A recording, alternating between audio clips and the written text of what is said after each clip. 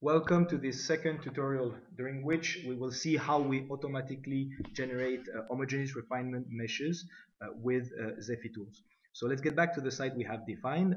We go directly, we can use either predefined or user-defined. So let's first use the predefined mesh parameters.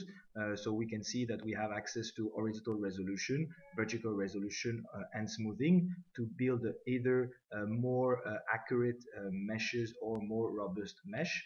So once we have decided the parameters we want to use, we just start building the mesh automatically. By using the default parameter, we can see that we have generated a mesh of about a bit more than 800,000 cells. So now we have access also to a tool to visualize this mesh. So we can also see how the mesh is refined inside the area of interest. Which has been automatically defined based on the entities that we have entered. So now that we have one mesh using the predefined parameter, we can also decide to build some other meshes using a user-defined parameter by, let's say, for example, doubling the number of cells so that we can have a stronger, more accurate mesh for the prevailing directions. It's important to notice that in ZephyCFD we build one mesh that can be used for different directions. We can also write all the visualization parameters of the first mesh and directly copy them in the second mesh, so that we can make sure that we can have a proper comparison between the two meshes that have been built. We can also decide to generate a third mesh that could be used for non-prevailing directions. So here again we use the user-defined parameter, and we control the maximum number of cells by dividing it by 2 compared to the first mesh. So let's build a mesh with 400,000 cells. So the third mesh is now being built. So we see that now we will be having 3 different meshes.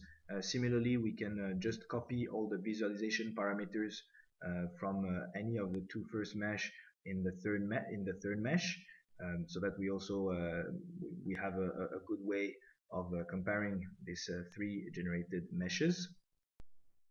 So on this third mesh, we can see that, of course, the resolution is coarser. We have a limited number of cells, and this mesh will be used for the non-prevailing directions. So once we have these 3 meshes, we also have an option of comparing these 3 meshes directly by generating a report for all these 3 meshes.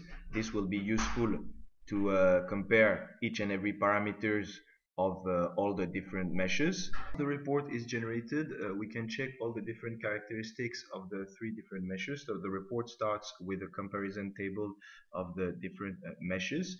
So first thing we can see is that for the first mesh that we have generated using the default parameters was giving a resolution of 60 meter in the area of interest. For the second mesh, we have managed to increase the resolution to 38 meter, and for the third mesh we have decreased the resolution to a bit more than 100 meter. Why are we doing this? It's mostly to have the option of choosing a coarse mesh for the non-prevailing direction and a high resolution mesh for the prevailing directions without compromising the total number of cells.